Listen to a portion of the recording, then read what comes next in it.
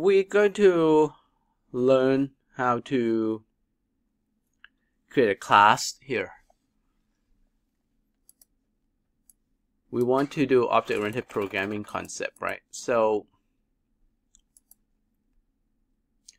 you could create a new package if you want, okay? And that's how you create a new package, right? So let me show you again. Right click, new package, right? And it's gonna be inside, it says source, okay, app source, main Java, okay. Enter the name of the package. So the name of the package, I'm gonna put,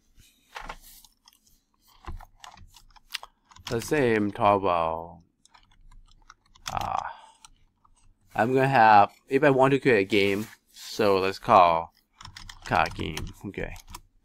So something like that, okay. So inside my car game, I should have a car class, right? So I create a class named car, right? And we just talked about it should have the private.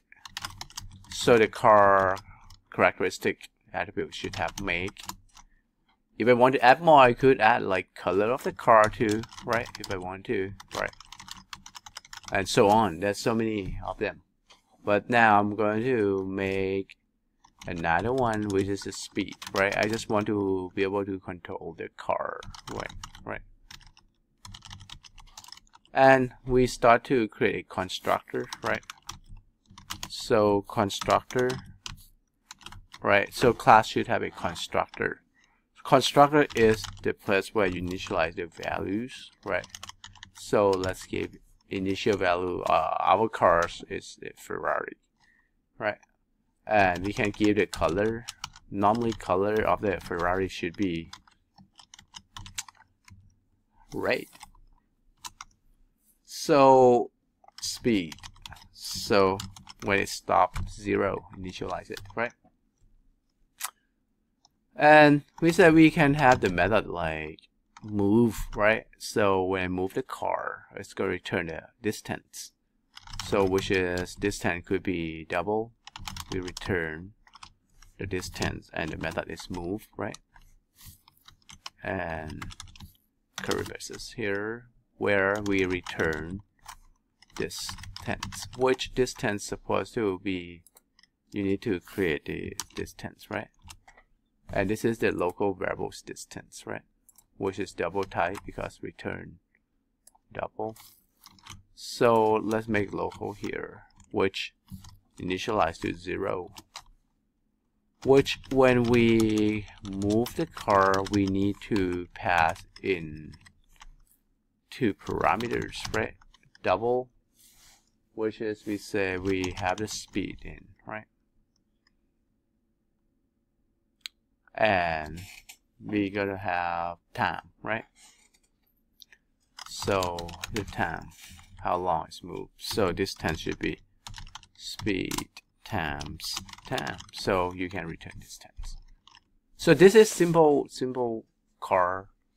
One more method that we like to do is toString. toString pretty much just return a string. Pretty much just return information of the car. Like now, it's going to return like what's the make of the car in a string format, right? Like let's say make, and then say this dot make or just make, okay, and then concatenate it, right? We can do, let's say, new line, and then the color of the car, right? And then return the color of the car, right? And new line, and the speed, right? So normally that is a point of the toString, right? Return the values of the characteristic of the car, right? That is common method that we like to do. And the reason we have two string, then we can see information when we create it. Let's test to create this in our main activity. So you see that this is like our main class, right? With the main method, right? That we're gonna use the new class that we create, right? So first, how to use the class, we need to import, right? So we need to know package, right? And that's the package name that we just create, right? So let's say how to use this. We said we're going to create a car, right? Name car equals to new car, right? So this is going to call the constructor. Now I'm going to import the class car, right? Car game.car, right? Because that's the package that we just create, right? And this is a constructor. I could just, let's do a pen again to see the output by calling dot toString. So initialize the values to the car. Returns the value which is Ferrari rate 0, right? So that's what we expect to see. Let's refreshing and see the output here. Right here, make Ferrari color rate speed 0. So we just create an object of the car. And the reason we want to do this, we can create multiple objects. I don't need to have one car. I can have car 2, car 3, and car 4. And then if I want to make a game, I can have multiple cars racing together in here with different speeds.